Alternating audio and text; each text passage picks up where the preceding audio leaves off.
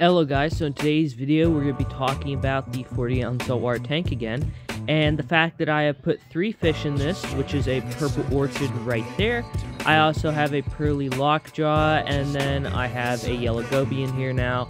Yes, I know it's a little bit soon to be getting fish, although the beneficial bacteria has already started growing, which I'll show you now.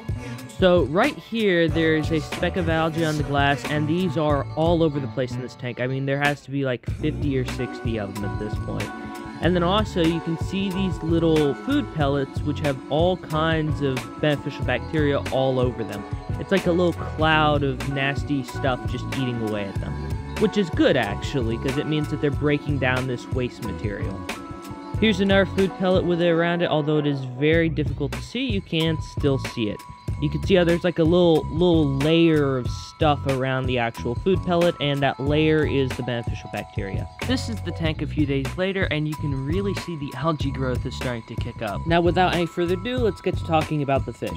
So, I got these fish on separate days. I got the yellow goby a day before I got the purple orchid and the pearly lockjaw. And the reason for that is the fish weren't on sale when I went to get the goby, and then the next day they went on sale, so I went back for some more fish. But anyways, here's the yellow goby. Now it's time to start getting him acclimated. Now, I'm going to be drip acclimating my saltwater fish, which is what I recommend you do. And that basically means I take a hose, put it in the tank, put the other half in the bucket, and then slowly drip water into the bucket. And what this does is it'll slowly adjust the water that the fish is used to the water in my tank. So now I'm going to be adding the goby. Depending on how fast the drip is on your drip acclimation, it can take quite a while to acclimate your fish. I mean anywhere from 30 minutes to 2 hours. But the longer the better, because the longer your fish has to adjust to the differences in the water, then the better off they're going to be. I usually aim for about an hour and a half of drip acclimation time before the fish goes into the tank. Without any further ado, let's add the goby in. And there he goes. Now, like I said, I don't have a lot of footage of this guy in the tank because he did hide, and I haven't seen him in like 4 days since I put him in there. I am quite concerned about him, although he did seem to be relatively healthy when I add him to the tank, so hopefully he's still alive in there, and I will update you in the next video on how he's doing.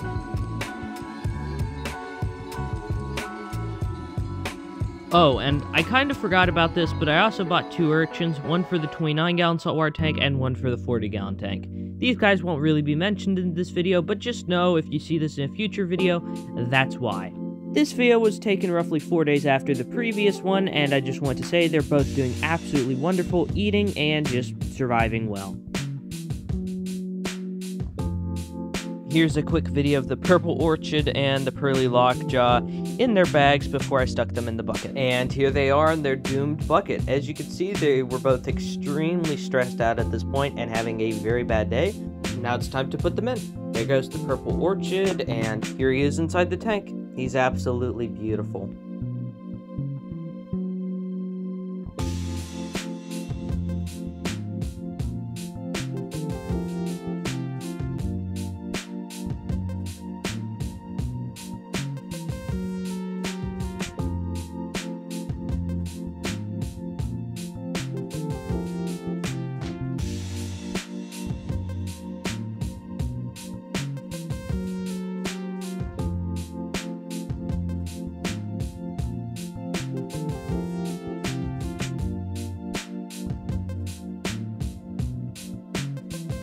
And here's the pearly lockjaw.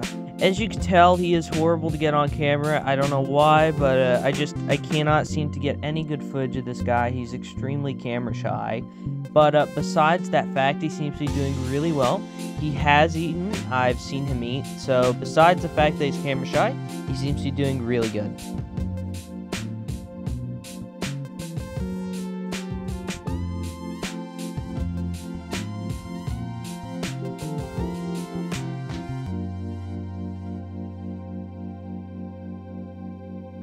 And here's the new filtration. It is a Fluval 207 canister filter. It works like a beauty. You can look up the specs online if you want to, but I think it does like 200 gallons an hour or something like that. And I got for like $90 instead of $150 on Facebook Marketplace. So I got a really good deal on it.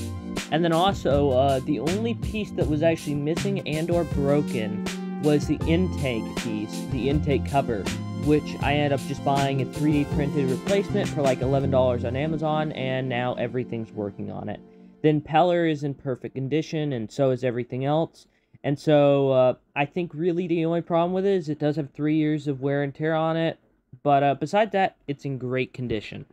Thanks for watching today's video. I hope you enjoyed it, and if you did, please don't forget to like and subscribe. Also, go check out my TikTok and Instagram for high-quality footage and photos in the description down below. See ya!